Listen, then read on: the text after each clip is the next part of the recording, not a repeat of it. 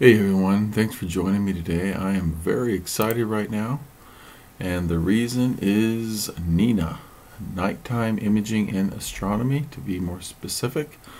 I just switched over to this, this is image capturing software, and it's a sequencing image capturing software, and I started using it about a week ago, so I went through all the normal pains of adjusting to a new image capturing software. But let me tell you how excited I am about N.I.N.A. But two reasons. It's free, and the second reason is it automates your imaging session. Let me tell you, what I've been through since I've been using this. Well, let me start off with my purpose for using this. The main reason I wanted to use this is because I want to get more sleep when I'm doing my imaging process, and this allows me to do that. I ran a couple of tests. I've been doing most of my setup and testing during the day. I got everything set up. I got my camera set up. This is, by the way, this is the equipment section. So you click equipment and you connect your camera. It's not connected to my scope or my camera now, so I can't show you exactly. That'll be in later videos where I give you breakdowns of scenarios and situations where the equipment's all connected. But just generally speaking, this camera icon here is where you click to set this, to open up your camera. And by the way, make sure that before you use N.I.N.A that you install all the ASCOM and native drivers associated with your operating system and your equipment. Very, very important that you do that first. Again, install all your ASCOM and native drivers for your equipment before you start using N.I.N.A, because if you don't, it's not going to work, But anyway, so if you've got a filter wheel and you've got all the associated filter wheel and all your filters in place, this is where you set that up. I don't know, there's a whole lot I don't know about N.I.N.A still, but I'll tell you what I do know. Telescope, this is where you connect your mount. I use an AVX, so a Celestron AVX. So this is where I connected. This is where you connect that. This is where you connect your auto guiding right here. I'll go through. So the more I learn about it, the more I'll share with you. But right now, this is where you set up your equipment. Is where you set up all your equipment. And then if you want to, I'm not sure what switch means, but weather is like a weather station. You can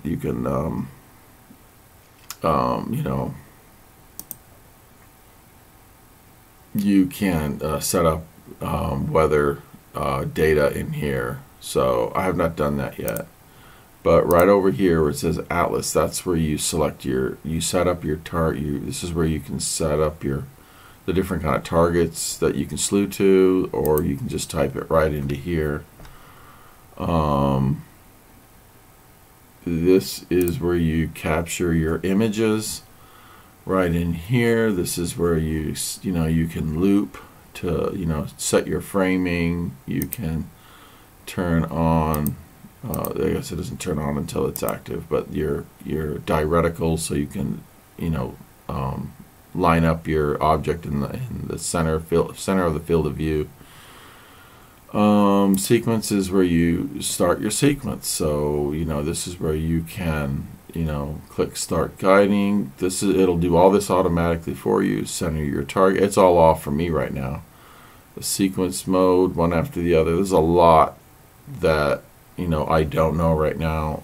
But basically, your target needs its right ascension declination data in here. Let's see, options is where you can set your color schema. I like this Persian. I think it's got a really cool feel to it. But if you want to go do the nighttime thing, you do dark, and it looks like that. But you can just mess around with that. So I like sticking with Persian because it's easy for me to see and it works pretty good at night. Down here is your down here is where you set your latitude and longitude. Okay, and then if you look up here, you got general, equipment, imaging, plate solving, planetarium if you want to set up a planetarium software. Plate solving right here. I got this all set up. So I'm using ASTAP. So you have to download the catalog and then you include the location of where it is. So when you're doing plate solving, it knows where your executable file is for ASTAP. So I set all this up to do these settings here. Like I said, the more I learn about why the settings are the way they are. I kind of went off, I went to the N.I.N.A website and read through that, and that's, based on that information, that's why these settings are the way they are. But I'm very excited about this because for about 3 or 4 days I couldn't get it to work, and so finally I got onto my Facebook forum and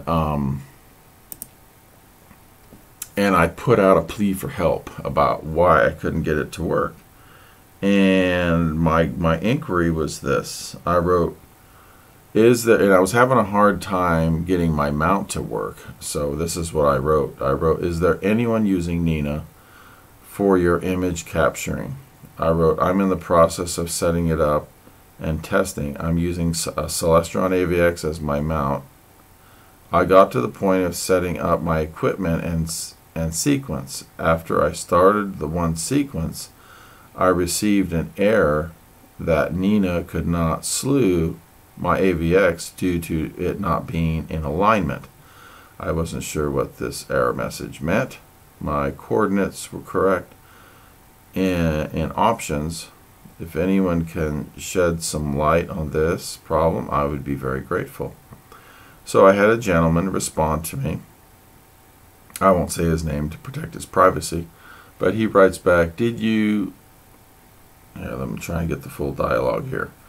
Did you do a star alignment prior to starting N.I.N.A? If not, N.I.N.A may have detected from the hand controller that an alignment wasn't performed, and sorry guys, I should have my reading glasses on, and it doesn't know where your OTA is pointed. It's done that a couple of times to me with my CGX mount. And I wrote back this was my experience literally last night. Someone suggested the same thing. So this is me writing back to this gentleman who was very helpful to me. Someone suggested the same thing. So I did this last night and it worked great. The scope was also parked when the sequence was done. I was also pretty close to zenith when I started. I got all my subs, so it must have completed a meridian flip as well. I set this up in N.I.N.A, but to see it all come together was awesome. Can't thank you enough for your suggestion. So that was last night. And it actually did collect all the subs, and I was super happy because this is the beginning of getting the sequence started and then waking up to a parked scope with all the data collected. Doesn't mean all the subs will be quality. I mean, clouds may have ran through or whatever during the process, but the fact that it all takes care of itself is pretty awesome. So I'm very much becoming a N.I.N.A fan. So again, this is N.I.N.A, which is Nighttime Imaging N Astronomy, and this is version 1.9, and I'm happy to share all this great information with you. I highly recommend you going out and trying it. There is a learning curve. It does take time to learn, and I'm also learning that the folks at N.I.N.A, the developers, the software developers behind N.I.N.A, are very, very, very helpful. Real quick, I'll try to go to the website here. So if I type in, let's see, if you just Google it, N.I.N.A. And well, let's just type in Nighttime in Astronomy. Let's see what it's called again. Let me see. Just trying to remember the exact language. Nighttime Imaging N Astronomy. Nighttime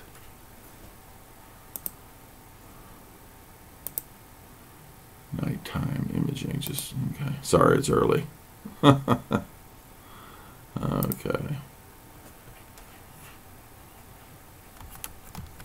There we go. So, Nighttime Imaging and Astronomy. Let's click on that, and here it is. So this is the website for it. This is where you can do the download for it, and this is where you can go get all the help for it. It's just an awesome website. It really is. So I suggest really diving into this. And if you're interested in making your sequence, automated, I would highly recommend N.I.N.A. It's analogous to Sequence Generator Pro, but this is free, so I like free, especially when you think about all the costs associated with the hardware. It's refreshing. There's a lot of free, great resources out there for astrophotography guys, and so anyone who's interested in astrophotography, there's just so many great resources out there. But anyway, I'm glad I got to bring this to you today. I'm hoping this video took all the way, because I feel like it's one of those spontaneous things I wanted to share with you. I hope everyone has a great day. I hope everyone's staying safe. I hope you have clear, dark skies all the time. And if you're enjoying the content, please like and subscribe. And we'll see you guys on the next video. Take care, and hope everyone has a great day. Clear, dark skies, everyone.